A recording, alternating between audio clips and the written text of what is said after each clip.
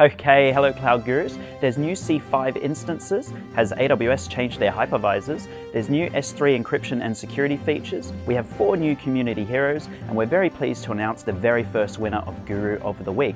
I'm Ryan Kroonenberg, and you're watching AWS This Week.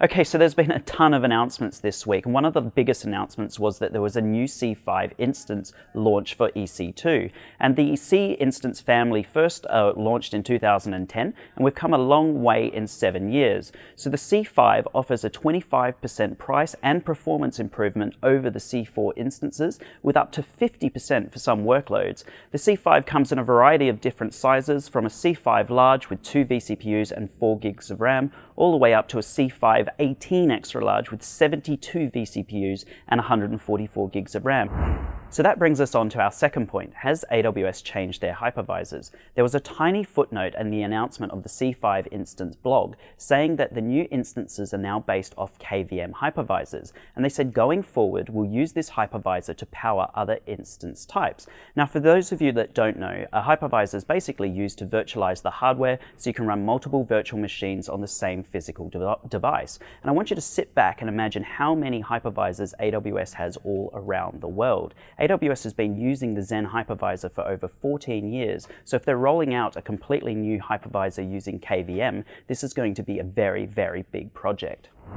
So there's been 5 new S3 encryption and security features released this week. And the first one is that you can now mandate that all objects in a bucket must be stored in an encrypted form without having to construct a bucket policy that rejects objects that are not encrypted.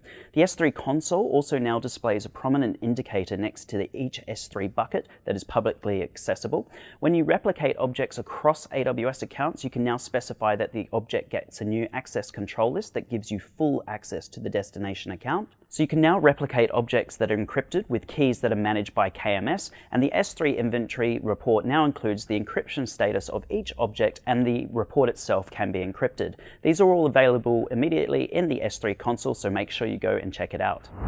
So AWS have announced 4 new community heroes, and I always get a little bit nervous when they do this because I'm going to read out their names and I'm always worried I'm going to mispronounce one and offend someone. So apologies if I do that. So the 4 community heroes are An Ho Viet, the founder of the Vietnamese user group, Thorsten Herger, who's the CEO of Tamos, Becky Zhang, who's the COO of BootDev, and Nilesh Vaghela, who's the founder of Electromesh Corporation. Congratulations to each of you, and I hope to meet you at reInvent.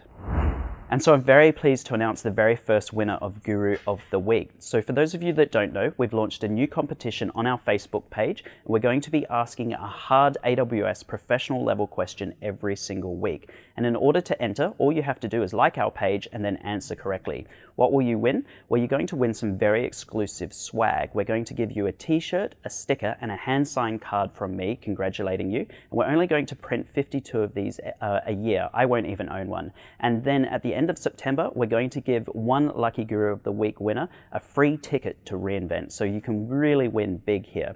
So last week's correct answers were B and G. We're going to share the answers on the link below as to why these were correct. And I really wanted to just do a big shout out to Vishal Katurvedi. Sorry, Vishal, if I didn't pronounce your surname correctly, but there you go. Vishal is a software consultant from the UK, and he's currently just studying for the CSA Associate. So he hasn't gone on to get CSA Pro yet, but Vishal, your answer was spot on, and it was a very good explanation as well, so congratulations.